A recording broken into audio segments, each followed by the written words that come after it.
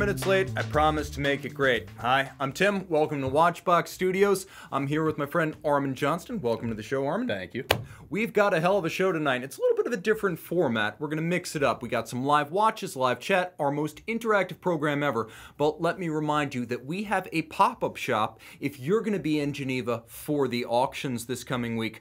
Hôtel de Berg. You could see the landmark. We're right there. There's our number. Our Swiss office can give you advance notice of the inventory on hand. Let the questions begin. These are watches you can try before you buy. A wonderful alternative to auction season. Armand, what are you wearing today? I am wearing a Vulcain Cricket, actually. This is a let recent me acquisition. model that for you. Yeah, please. Okay. So let me ask, why'd you buy it? You know, an alarm function is something I've always wanted, or rather an alarm complication. And the Vulcain's one of the more, kind of one of the more historical alarm pieces. And I love it. I saw it, it came in at the right price. I couldn't leave without it.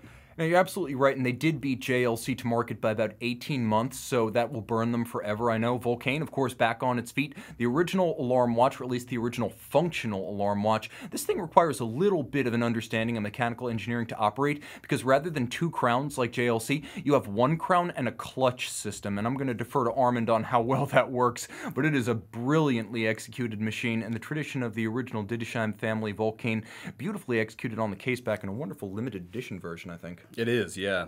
You know, one of the things most Tim kind of showcased the movement a little bit. To me, the finishing looks utilitarian, and for a watch like this, for some reason, that makes sense to me. It's a watch that you will use every day potentially. It was considered to be a little bit of like a watch of the people. The alarm watch was always kind of a mid-market complication. It was never a perpetual calendar, a split second. It was never also as democratic as something like a date. But it was always considered to be a very practical traveler-type complication, and I dig that. It is practical, and it's fun, too. It's one of those things where I'll leave it on my desk at work, and I'll set the alarm for 10:06. Now, guys, I got to explain why have I been gone 2 weeks. I'm heading to Singapore, where I'm going to be meeting with you guys all of next week at our Singapore location, so I want to promote that before we go any further in. I've been preparing for my trip abroad. I'm going to be heading from Singapore to Dubai for Watch Week, so I'm making it a circumnavigation. I'll be back on this show sometime in early December, so it's going to be one heck of a haul, but I want to see you along the way. Let me show you what I'm wearing. Quick wrist shot. You guys know me, EZM 1.1.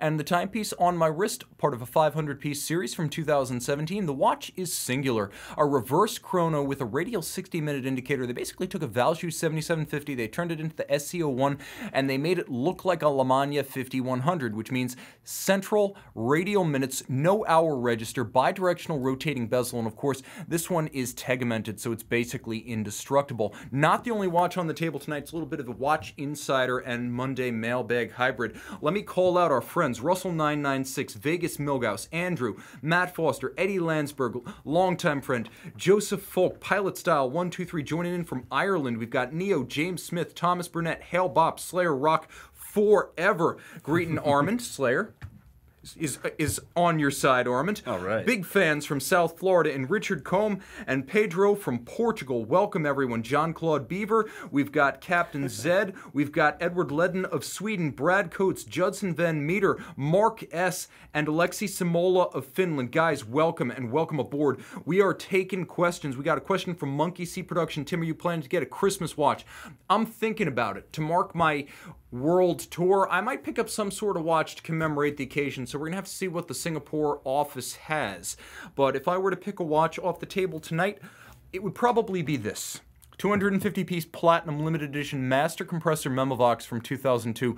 This thing is sublime. 41.5 millimeters. The blue dial was way ahead of the curve back in 2002. Caliber 918 automatic.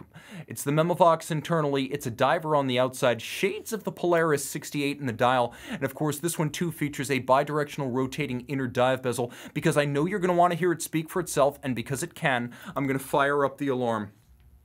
It's almost unfair to show an alarm watch. I feel bad with the Vulcain already. Yeah, the Vulcain already pales in comparison. Well, this is an incredible alarm because it's so vocal. And the thing I love about JLC is since the...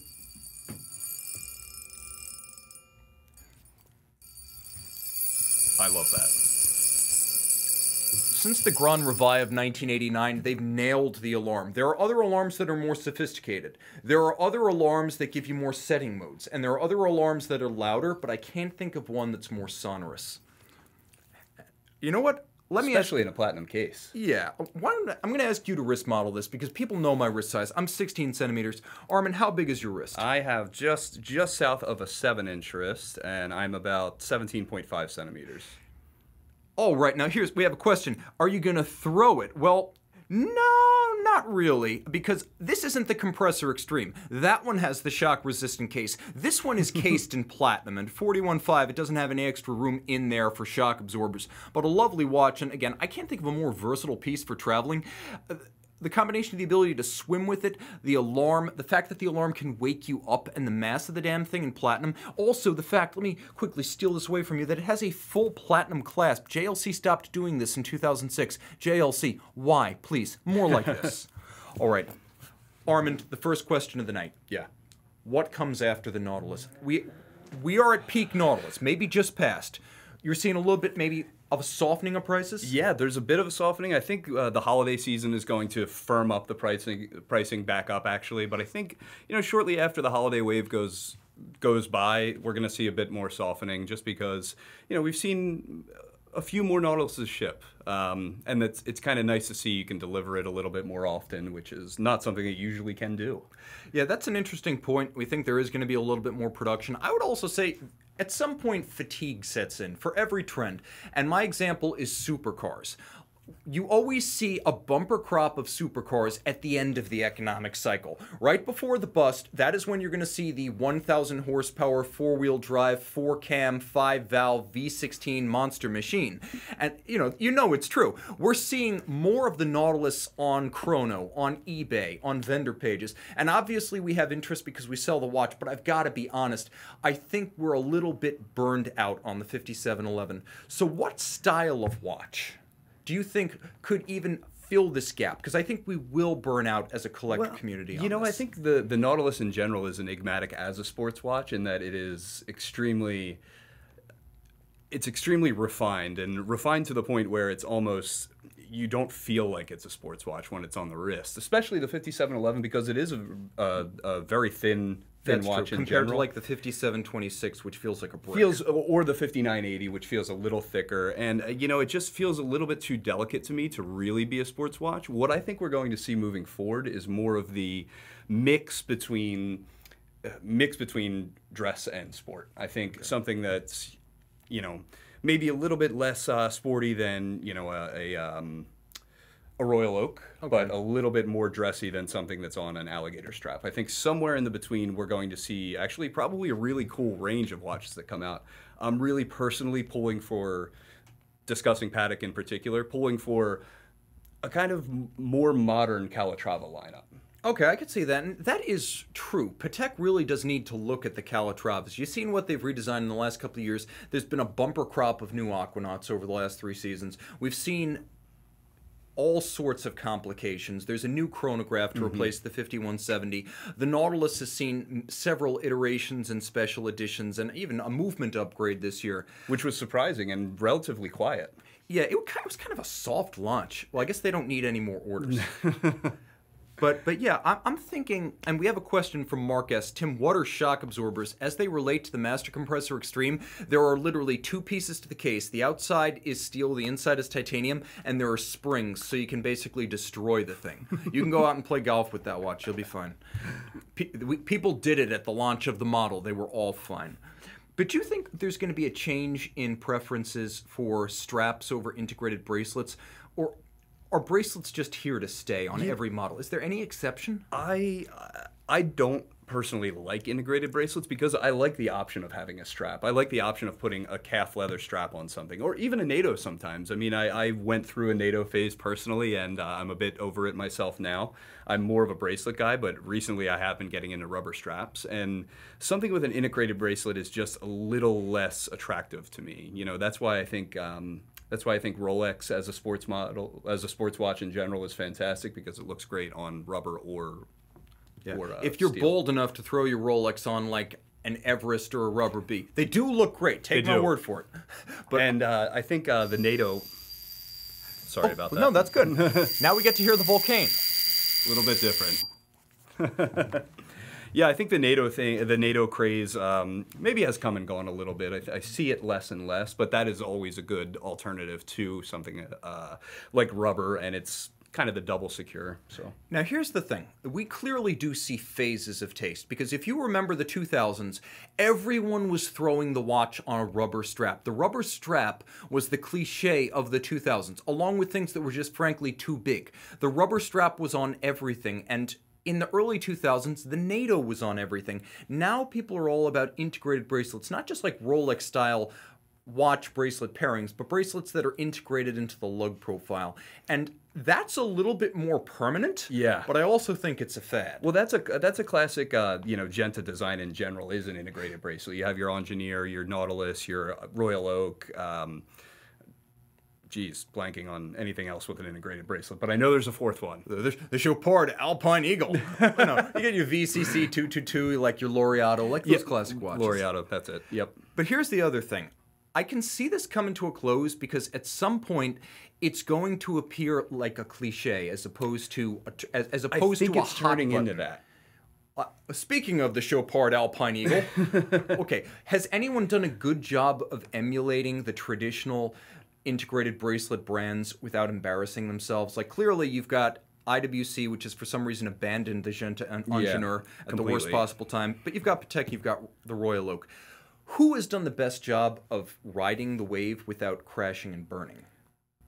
Other than Patek and has anyone come out with an integrated bracelet sports watch since this became overplayed that has not been plainly a Me Too watch? Is anyone doing a good job? But I like the Laureato. I actually do like the Laureato, the newer one. And some of the older generation ones. I actually think the newer one kind of cut a little bit of originality, but it's to ride the wave. And I do even still like the newer one. I think it's actually worth looking back at the Laureato from the 2010s. And like the Laureato Evo 3 was a really cool watch that was legitimately from a brand that had been doing this for 4 decades. That watch, I think, has a lot of value, and I could see people coming back to those.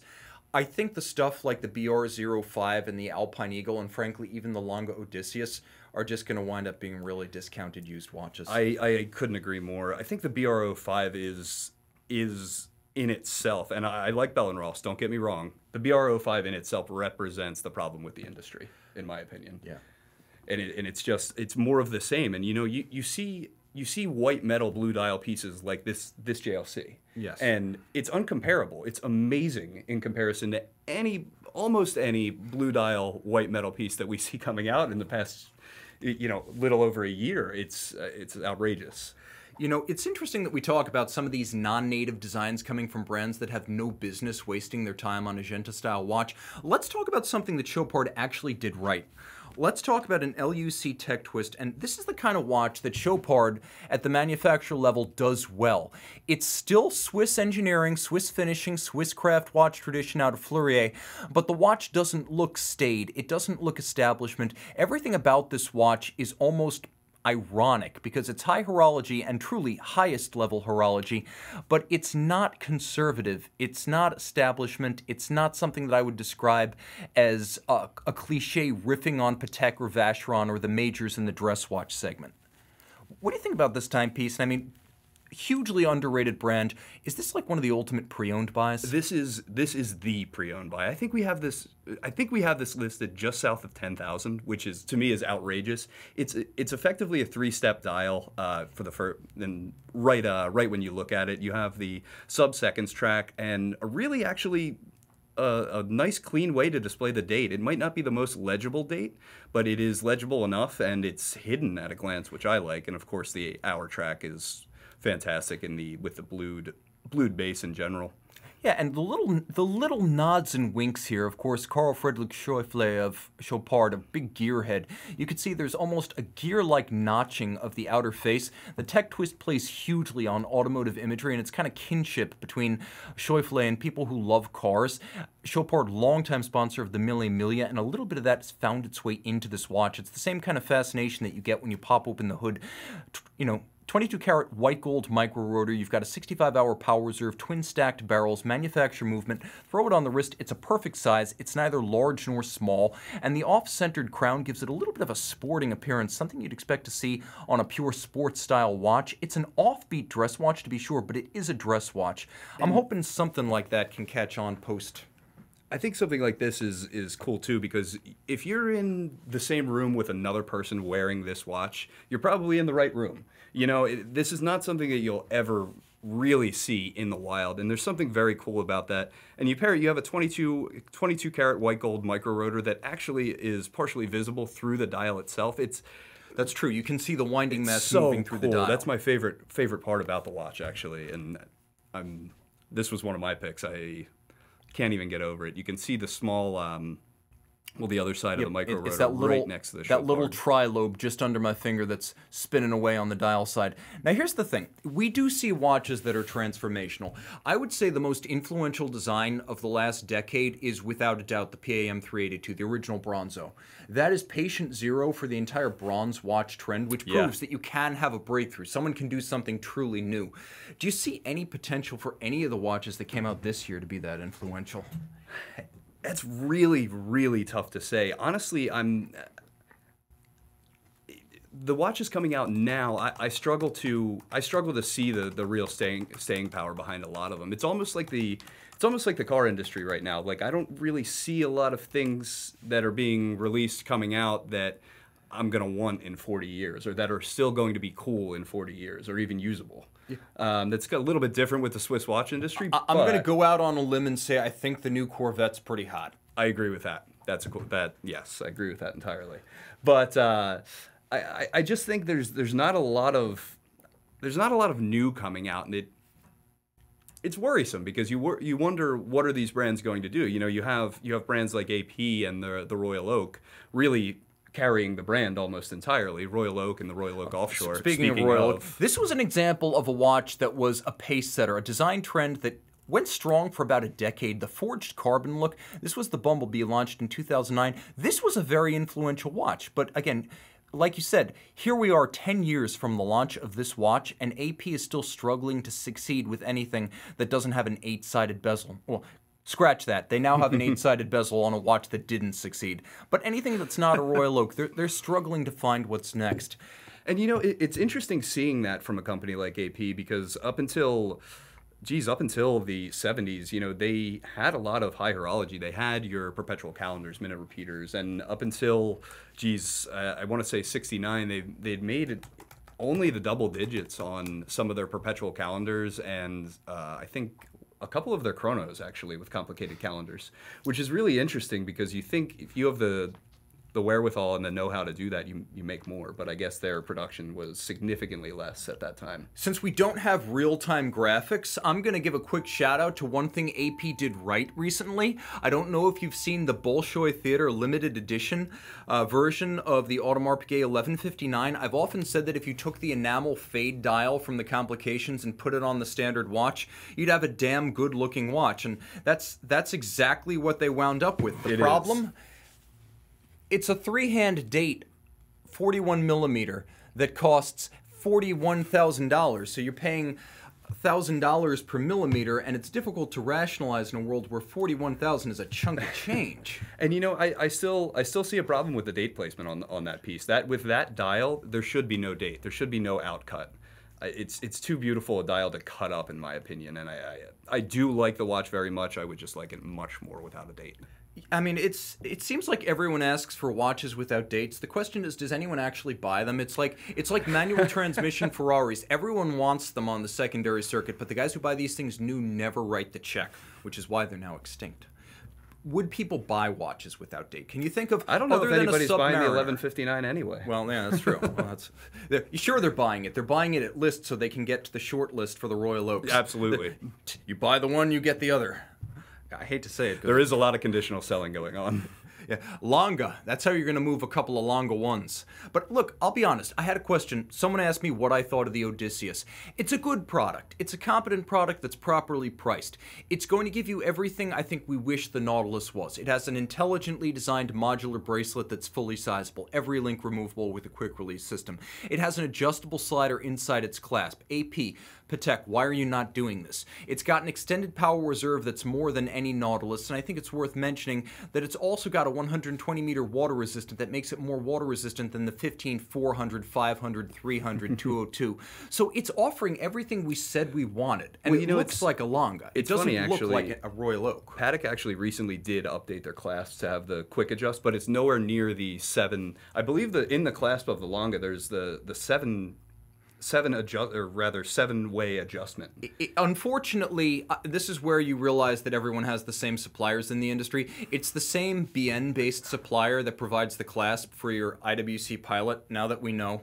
Still, Patek, why don't you just give those guys a call? It would be great. I like Patek's new adjustment. It's just a quick pull on the new 5726. It's like the Overseas. Exactly. Speaking of which, we had a question from the field. Why hasn't the current Overseas been a bigger hit? Oh, I have opinions on this one. I think the Gen 2 Overseas was amazing. I think the quick release options and the strap options of the Gen 3 are incredible, but I think they got the proportions wrong. This is in my opinion the date just 2 of the Overseas. You know, the proportions are just a little bit off, okay? It's a little bit it feels a little bit chunky. It feels like the bezel's just slightly off, and in my opinion the center link is far too thin. It's just off enough for me to just look at the Gen 2 and really not understand where the Gen 3 came from. Now here's the thing. I know exactly what you mean about the bezel, and I agree with you about the Overseas having a bezel issue. And here's the root of the problem. I'm going to pull up, it's great, I search Overseas 5500 on Google, I immediately get a picture of my own wrist. But if you look, and that's not boasting, that's just me spamming myself. So open image in a new window. Let's take a look at an Overseas. In my opinion, one of the best too. One of my favorite dial configurations. So okay, so we've got a picture of the bezel of the watch, and here's the issue you've got right here. There is a plinth underneath the bezel. There is this circular ring underneath the bezel itself. So instead of the bezel sitting flush with the case, the bezel is sitting on top of a plinth that is sitting on top of the case. That's a hell of an observation. I did not realize that. Yeah, so you've got this extra piece of metal that has no business being there, and I really don't know what the purpose is other than, well, we need to change something because it's Generation 3. And Exhibit B, the absence of the big date. That was a signature of the chrono. They lost that, it lost its pull. And the automatic, the 41mm automatic, in my opinion, became the best Overseas when that went away. Yeah, the 41 automatic is fantastic. Actually, the black dial version in particular, the black dials that Vacheron comes out with are just outrageous, and this is another fatigue of the blue dial sports craze. I think I kind of am not crazy about the blue dial on the Overseas, even though it's, you know, very similar to that of the dial in the Chronometra Blue, just with a few less steps. It's just, there's something about it that just misses the mark to me. Whereas the black dial version, well, we'll pull it up. So here we right go. Here. We've got the black dial. This is so like bootleg, and at the same time, this is the most interactive the show has ever been. We've got real-time graphics. So you could see that the loss of the double date and the addition of that plinth made the chronograph, oops, look at that. I got to reconnect my email box. It created an issue with the chronograph in that the watch became visually more bulky, emotionally less charismatic, and I think the self-winding is now by far the most attractive version of the Overseas. It's a better size at 41, it's a lot thinner, it's better balanced, and whereas the Generation 2 was basically built on the chronograph, I think today if you want one of these, the best buy, especially for 16 grand used, is going to be that automatic. And that's actually a really good showcase of that center link just being too small. There's something that's just misproportioned right there, and it needs to be a little wider. And here's the thing. It does have like a Rolex Deep Sea Generation 1 issue where you've got a case that looks like it's almost twice as wide as the bracelet. And so the center link looks even worse because the bracelet's not proportional and the center link looks like it's still sized for the Generation 1 version of this watch. So that's the problem right there. This thing looks like it's turgid with water, like you soaked it overnight and it swole excessively, whereas this... Well, this is better balanced at least, and on the strap it looks even better. You can see that the case itself is not as wide, and I would not be shocked if the actual width of the bracelet where it mates with the case is exactly the same, despite the fact that this is 1.5 millimeters larger in diameter. I think we just figured out the problem with the Generation 3. All right. So, quick question. I know you're all about this watch, so I'm going to let you present it. Or I'll hand model it while you narrate. So this is a newer Breitling limited edition, and actually one that I think sticks very hard. This is a 1959 Navitimer re-edition, and it's limited edition to, of course, 1,959 pieces, which for Breitling is relatively low. And I think the execution's excellent. You know, yeah, it does have that creamy aged lume that is hit or miss. I think they nailed it on this one. I think the gilt of the wings under Breitling there. I think the solid case back first and foremost. Tim, I'm a sucker for solid case backs. I really am, especially on historical pieces. I'm a believer when it's designed to make the watch true and also designed to make the watch thinner. Now, this, of course, is a reference 806 homage. Breitling claims the first one came out in 1952. Most scholars say 1954. But you've got the original AOPA wings because AOPA was a sponsor of the original design in the creation process. You've got the circular slide rule system, which is essentially a very efficient logarithmic scale multiplication and division device. And then you've got those lovely syringe-style hands. And look, no one hates Fotina more than I do, but it just works here. It's handsome, it's emotional, it's gripping, and it's visceral. And you know, the bezel itself is a little bit different too, because this is a beaded edge bezel rather than a scallop style bezel, and I really like that because it does give it this vintage appeal. And beyond that, you know, the case at 41 millimeters is very true to form as well.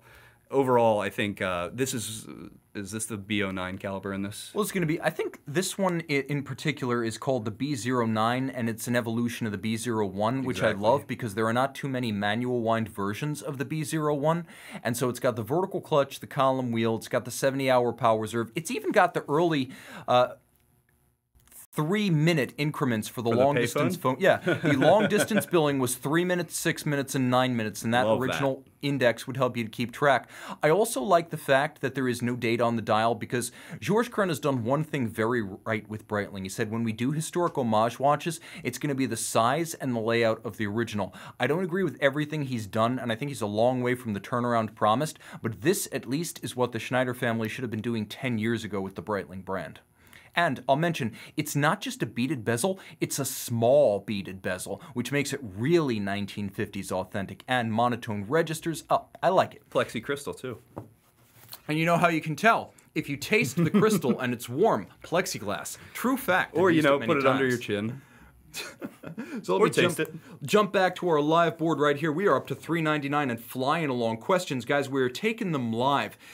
We have Eddie Landsberg asking, Tim, can you do an entry-level independence video, especially for brands that do handcrafted pieces? That's a cool idea. You're talking like Kadoka, Habring, Pita Barcelona. I think that would be a great feature, and we will do that. You're into smaller independents, right? Yeah.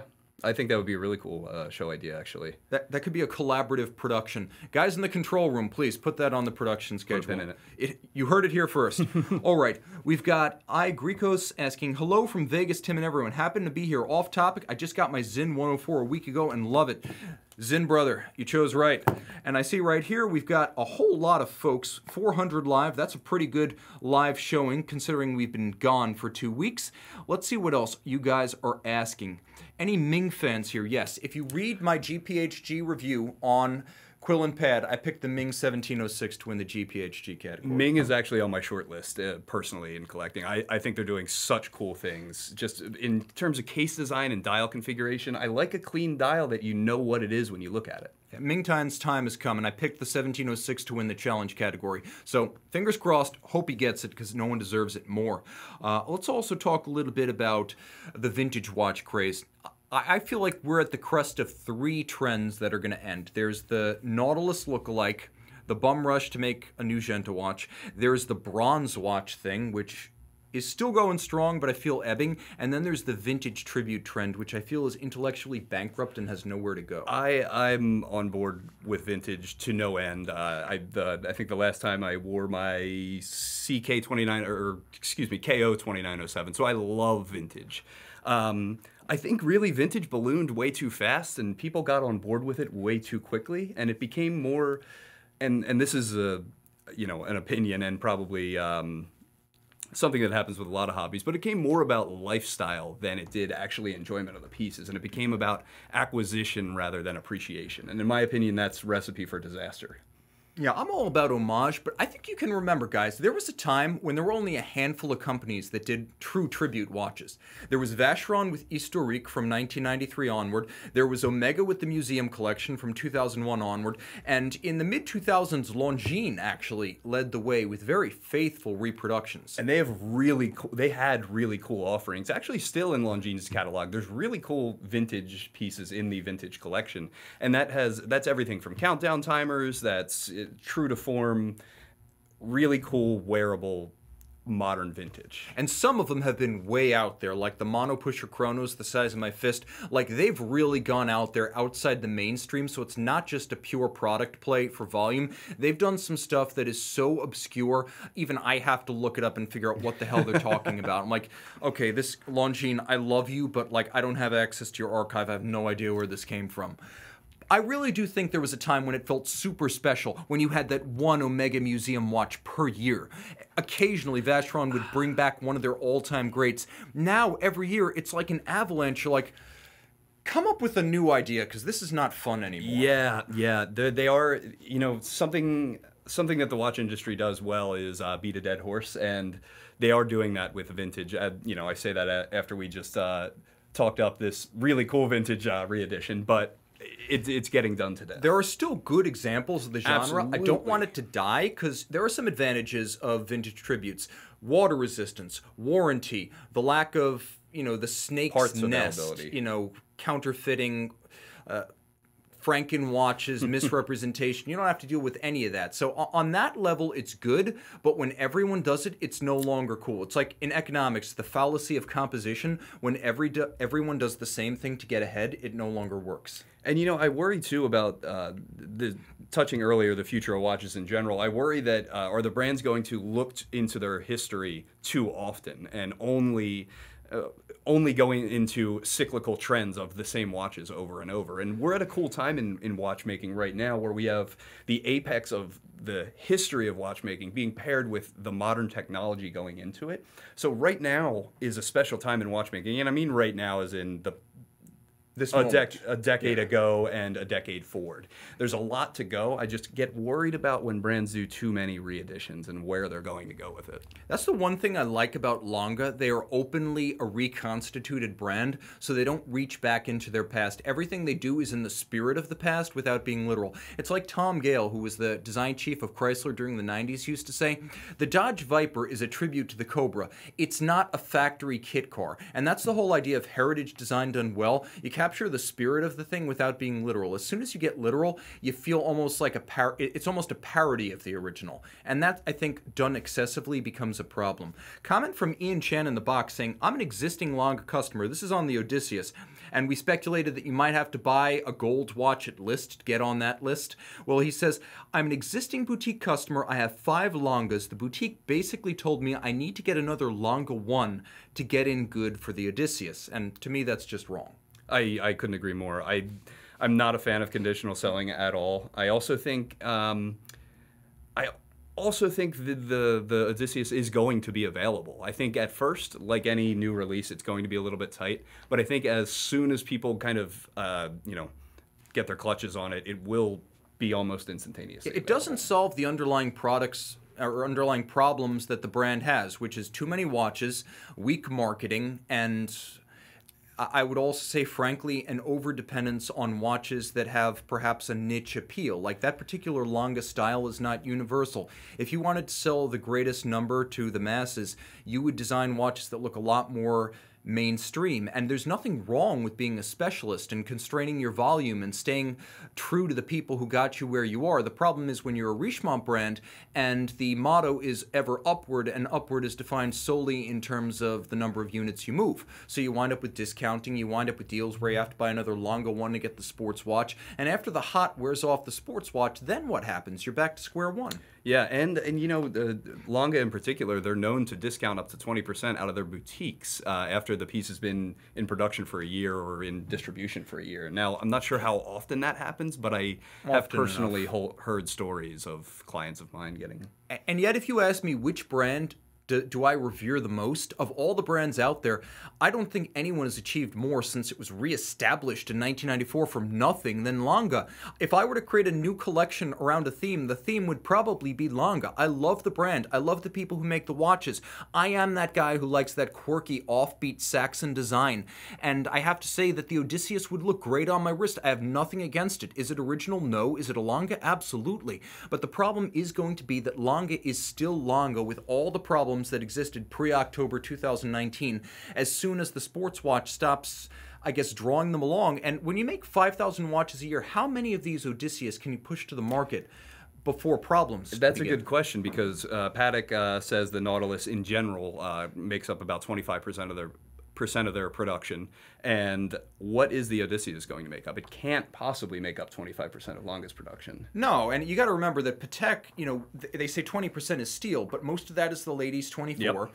And that's the vast majority of their steel. Then you've got the Aquanaut, you've got the Nautilus, you've got occasional steel special editions, and not every Nautilus and Aquanaut is in steel. So you wind up asking how much of next year's Longa production can be the Odysseus, and I guess the answer is going to really determine how they do for the year. But they either blow out the watch and sell it to everyone who makes an offer and they lose the appeal of the piece and the exclusivity's gone, or they string it along and it does relatively little from an economic standpoint for them. I think their boutiques will conditionally sell the first wave, and then after that I do think it will be infinitely available. Question from Mark S. How long are you going to bet before the Odysseus is available on the secondary market? Let's make that two questions. How long before you think they start appearing, and how long before they start appearing at less than list price? Well, you know, I think the first one that we see pre-owned is, because of the environment we're living in, because of the climate of the market, it's going to trade for a premium, in my opinion. I don't think it will trade for less than list, the first one. The second, third, through 10th, yeah, if I had to bet, I'd say, yeah, it's going to be below list, but not very far.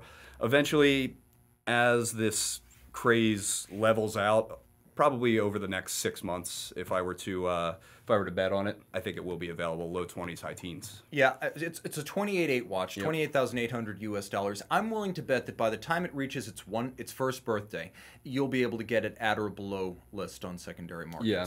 So a question right here. This is a good question for you, Armand, because I'm not in sales and I have no idea how this works. But how do you ask an authorized dealer, how do I get on the list for any given steel sports watch? So a watch that you know is going to have a wait list. How do you get on the list, and what determines where you are on the list? Yeah, that's an interesting question. You know, with the kind of hotter sports models trading at insane premiums, a lot of retailers have stopped taking names for their list, and it's kind of one of those difficult conversations that you have to have, because effectively, if I sell you, let's just go for the low-hanging fruit. If I sell you a Daytona, who's, you know, turning around and flipping it is it looks very, very good for you, because, you know, you have the potential of doubling your money. So it's kind of this careful skating that retailers have to do. Of course, you want to get newer clients into pieces like that, and you want to be able to deliver pieces that people want. And right now, people want sports models. So the truth of the answer is maintain a relationship. Come into your authorized dealer, have a relationship with somebody at your store, at your local store, or you know, give us a call. Call us up on the phone, talk watches. You know, maybe there's something else on your list that you're interested in buying. Maybe you just want to get on the list for a particular piece, but there's no harm in asking. A lot of times you will be hopefully politely turned away.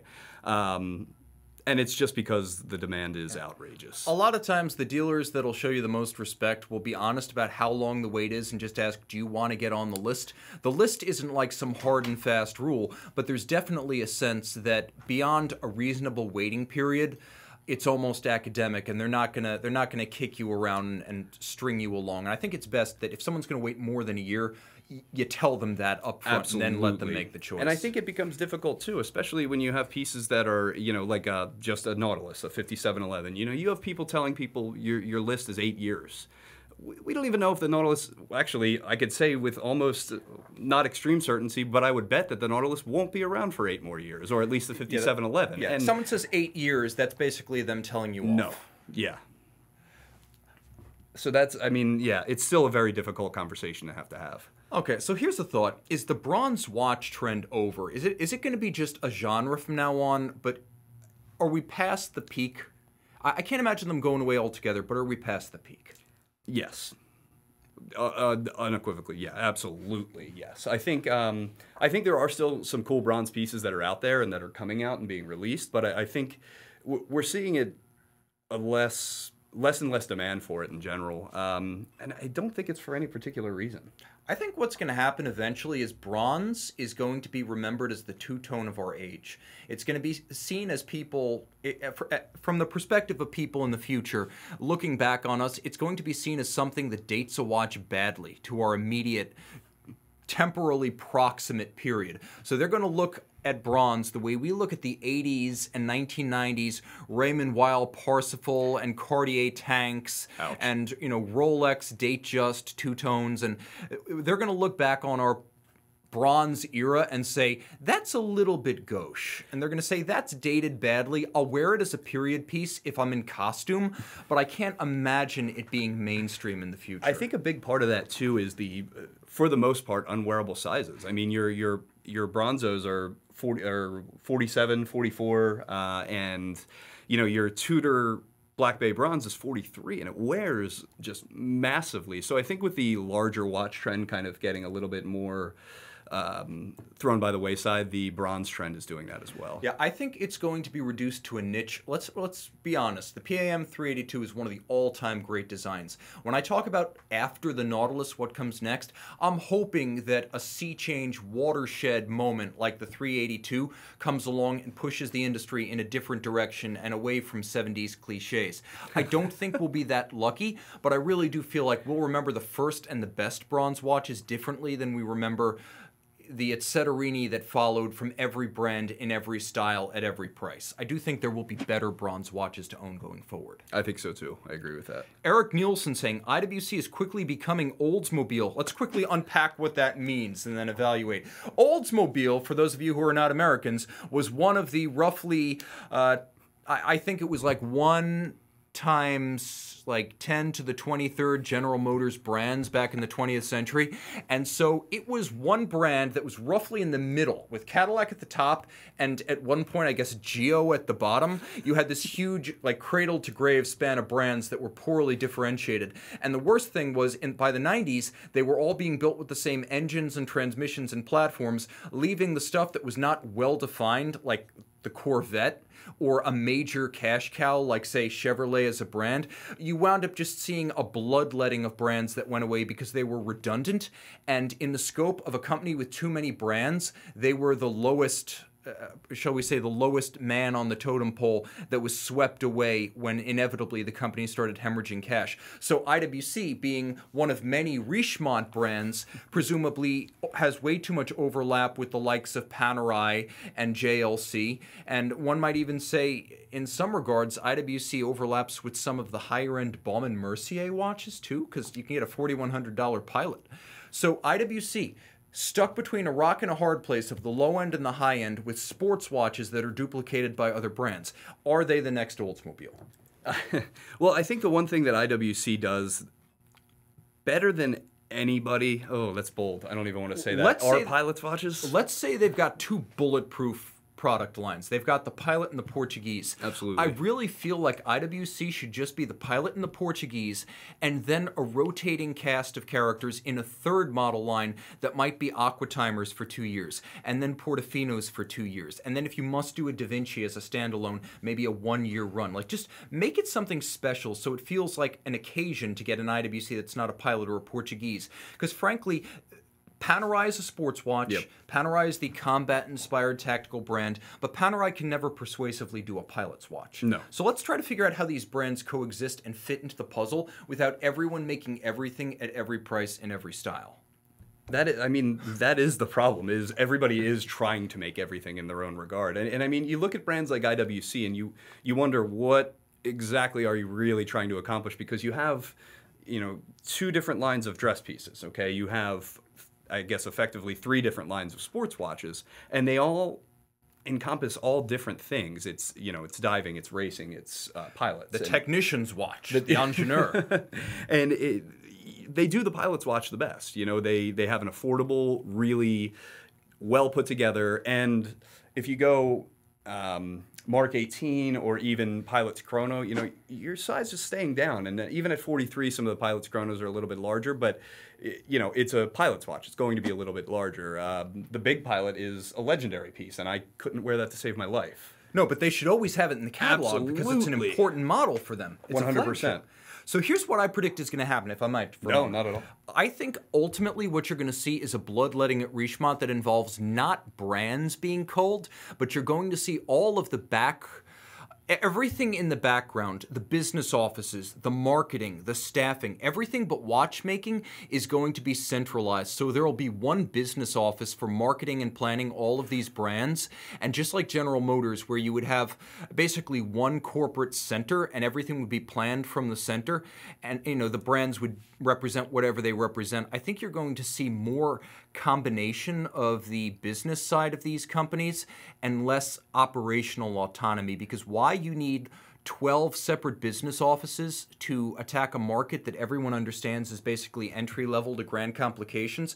There should be one office that figures out who's making what so they don't step on each other's toes and spend the same dollar 12 times. I don't think that Richemont has that foresight, truthfully. I would hope that a group as large would, but honestly, you know, I think they keep multiple families and brands, and actually, on a slightly different topic, the amount of SKUs that brands have is outrageous, because they'll make it with several, you know, 3 different dials in 2 different metals on a bracelet or on a strap option, and each one's a different SKU. It's just too many if they cut it out. I think the reason that they do that is because you will have people that are IWC collectors, that are Jaeger LeCoultre collectors. So, of course, if you're an IWC collector, you're going to want a dive watch. You're going to want a pilot's watch. Yeah, I absolutely want a Grand Copper dress watch. And I think that's wherein we get into this problem with too many SKUs and lack of a brand identity. The other thing that I'm seeing that's going to happen is IWC is going to go away from having one model line dominate each model year. They realized in 2007 that the Da Vinci was not strong enough to carry an entire model year, and they got burned bad. So this year, there was talk that it might be an Aquatimer year for the first time since 2014, and instead we got the pilot's watches for the second time since 2016. So what I think is that you'll see the rest of the model lines, the Ingenieur, the Portofino, and the Aquatimer, laid out mid-year as mid-year launches, rather than ever having one year when they're all redesigned. You'll see them as occasional additions when IWC needs headlines, but doesn't quite want to roll out a new pilot. I honestly wouldn't mind that necessarily either.